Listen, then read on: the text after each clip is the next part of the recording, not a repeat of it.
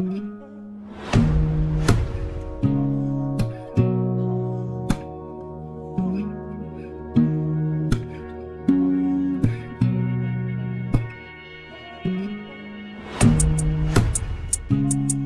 guys, welcome back.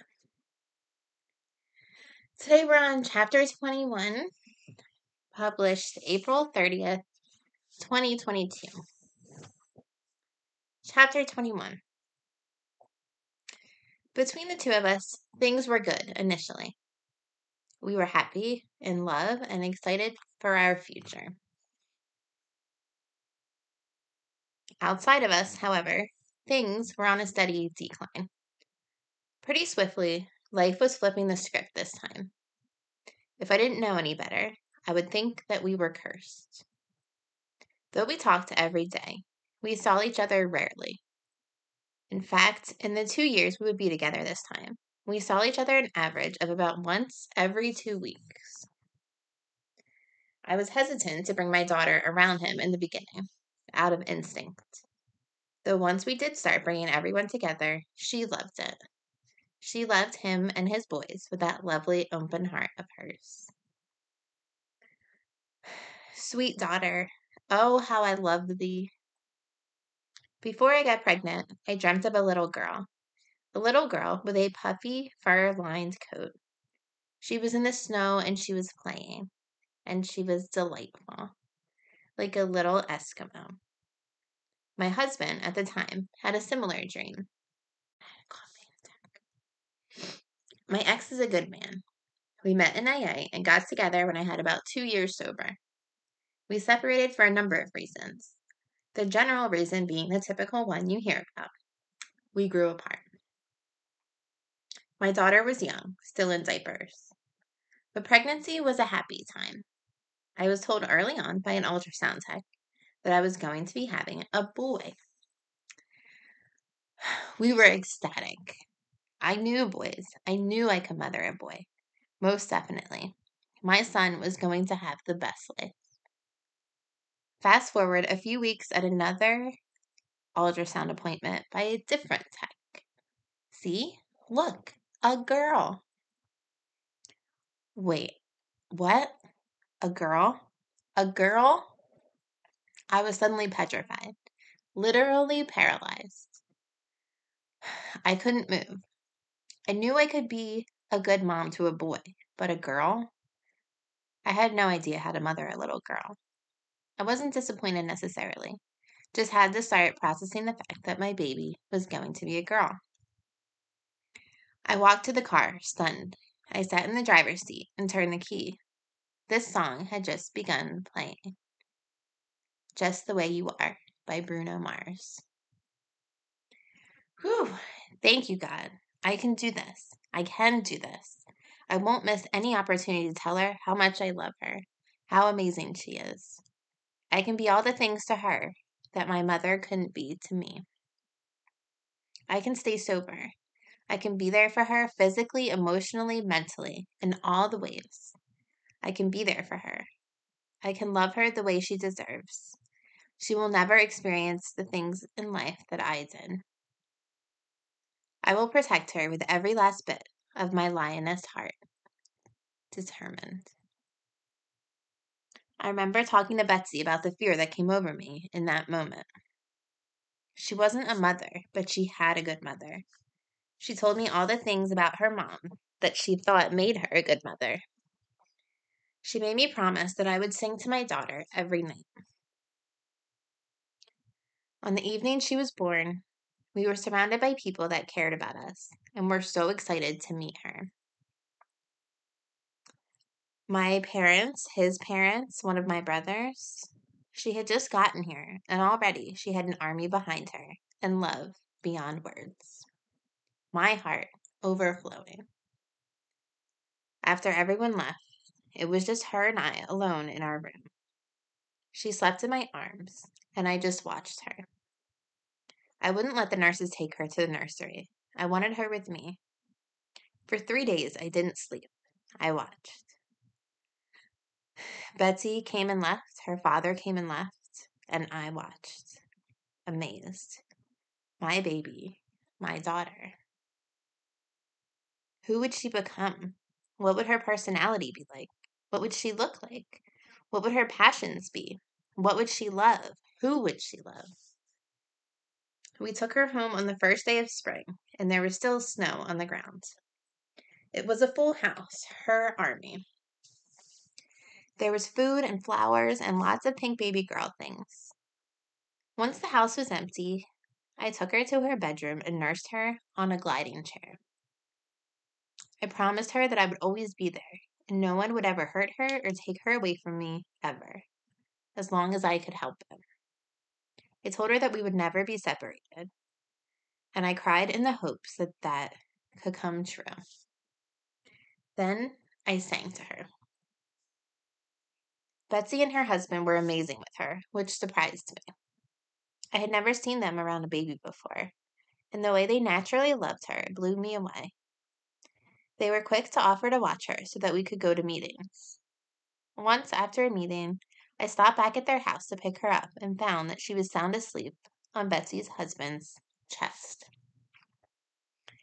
They were in a rocking chair in front of a burning fireplace, and it was a sight that stopped me in my tracks. I stood silently for a time, just overcome by quiet gratitude. As a new mother, I didn't know much, but I knew there was unconditional love there. True, true love. And what more could I ask or desire for my child? We discussed it and decided to ask them to be her godparents. I thought it would be so meaningful, so important for her to have a strong woman in her life other than me. Someone she could talk to about anything. Someone that truly loved her and had her best interests at heart. They accepted and took the task seriously. One thing Betsy loved was Christmas. Her house would be decorated to the nines. She loved to cook and bake and host gatherings. I suppose many people do this, but there was a distinction in the way that Betsy did. It wasn't something she did for show, though it was showy. It wasn't done stressfully or like it was a lot of work, even though it was. It was done from her heart, the way everything else she did was, and you could feel it. Her home felt good and smelled good and looked good. It was warm, inviting, pure. On her last Christmas, she came up with the idea of starting a tradition for my daughter. We would bake cookies together every year. We must have baked 1,000,000 cookies that Christmas. Chocolate chip, sugar, peanut butter, double chocolate, oatmeal, white chocolate, macadamia. My daughter was not quite 2 years old then, so she didn't do much baking and has no memory of that day. But I continue to honor her and our tradition and remind her each year where it came from. Betsy also had horses, and she loved them. She bought my daughter an antique rocking horse for her first birthday, and always said that someday she was going to buy her a pony of her own, which amazes me now. It's like she knew. My daughter loves horses. It's her number one passion in life. She draws horses, reads about horses, writes about horses, watches horse videos. Her whole room is horses. Pictures of them, toys, statues, blankets, and pillows. She would ride every day if she could, and has even started saving money towards buying her first horse, which will be named Serendipity. A happy accident. The horse symbolizes the wind, loyalty, devotion, unconditional love, friendship, and companionship. He is your warrior spirit, giving safety in your physical and metaphysical journeys. This child is a person that is endlessly fascinating to me. And if there's anywhere I have failed in this memoir, it's here. Where are the words to depict the experience of this type of love? The way the cells came together to create this being. She's open and emotionally capable. She's resilient and quietly confident. She's strong but soft. She's loving and discerning and somehow understanding when it comes to others. She's sensitive but also brave in spite of her fears. She's beautiful and continuously creative and funny and outgoing when she feels safe in her surroundings. She makes me laugh more than anyone I've ever known. She automatically gets things that took me decades to figure out. It's like she already had important information when she got here. And I just wish the world would have left her alone. Like all of this, though, there would be things to come, lessons of her own to face that I would not be able to save her from. Some because of the nature of life itself, the nature of human darkness, and some even because of my own lack of awareness at times.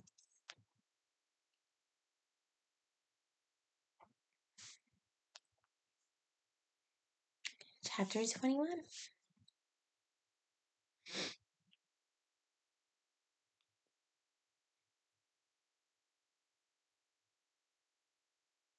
I like that chapter up until the end, just because I know where it's going. But being a mother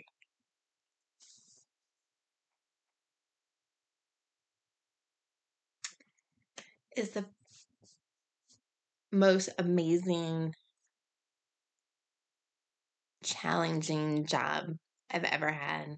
And I'm so thankful for the opportunity to have it. And I'm deeply grateful to Alcoholics Anonymous and to Betsy and people that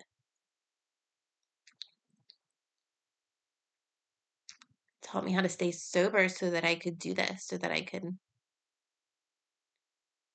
break some of the chains in my family and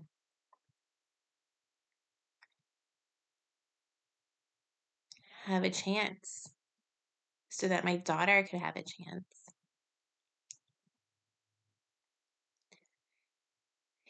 But that means that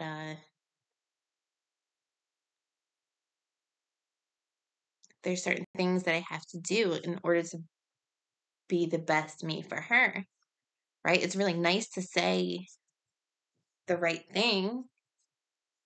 It was really sweet of me when I brought her home to sit with her and make her those promises. But if I would be incapable of keeping those promises if I didn't continue what I've been taught. If I didn't continue going to meetings, if I didn't continue helping others, then all the promises I made could not have come true. Like, it's not magic, there are actual things that need to be done. And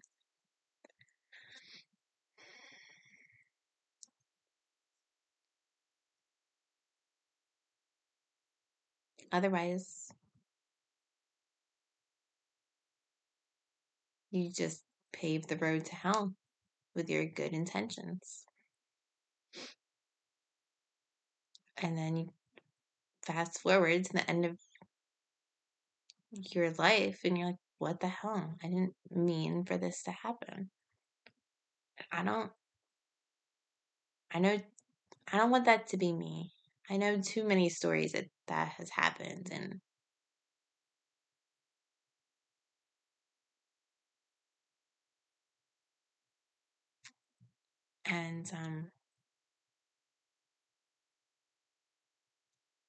I don't want that to be me. I don't want my story to be my daughter's story, essentially. So try to take care of myself the best way I can and be as useful of a human in this world as I can possibly be. And that's really all. So thank you so much for coming. And we'll see you next week for chapter 22. Okay. Bye, guys. Thank you.